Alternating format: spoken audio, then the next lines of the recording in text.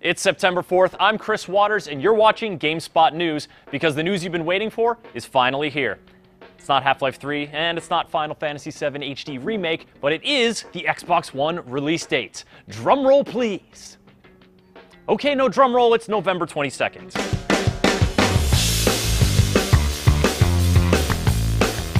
Friday, November 22nd. So if you live in Australia, Austria, Brazil, Canada, France, Germany, Ireland, Italy, Mexico, Spain, the US, the UK, or the NZ, you've got a scant 11 weeks to prepare your bank account and your social calendar for the arrival of the Xbox One.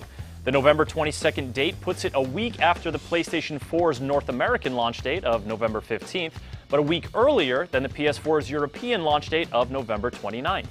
For $499, €499, or 429 pounds, you'll get yourself an Xbox One, a controller, the Kinect, a headset, and an HDMI cable. Probably also like a power cable, Ethernet cable, a bunch of plastic and cardboard and twist ties, and a pamphlet with beautiful multi-generational, multi-ethnic groups of people having a grand old time. And you'll also be getting a CPU with a few more megahertz, according to a report by GeekWire. Xbox Chief Marketing Officer Yusuf Mehdi announced that the Xbox One CPU has been boosted by 150 megahertz, raising it to a total of 1.75 gigahertz, and prompting a slew of people in the GameSpot comments to fondly remember their PCs that ran at that level more than a few years ago. Maybe they've been planning it this way all along, but it seems a little late in the game for this kind of announcement. Let us know what you think in the comments below.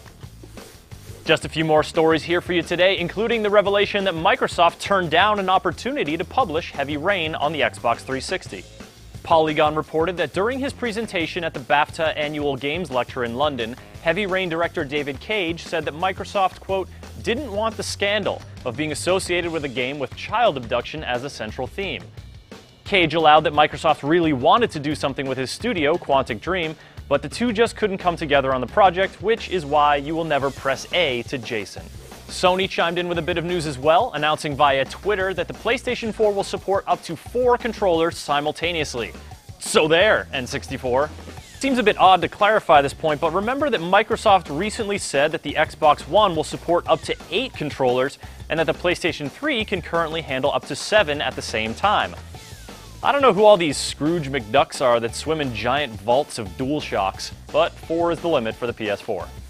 If you're planning on buying both consoles, what you save on DualShock 4, you can spend on making up the difference for the Xbox One.